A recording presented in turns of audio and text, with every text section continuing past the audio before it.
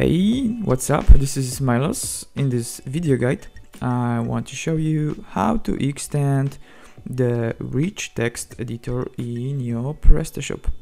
Of course, you will extend it in your shop backoffice. We will change the PrestaShop core files.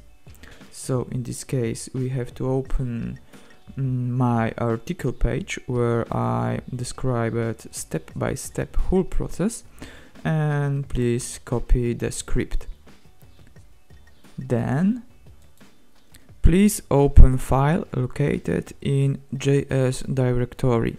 Full path to the file you can find here.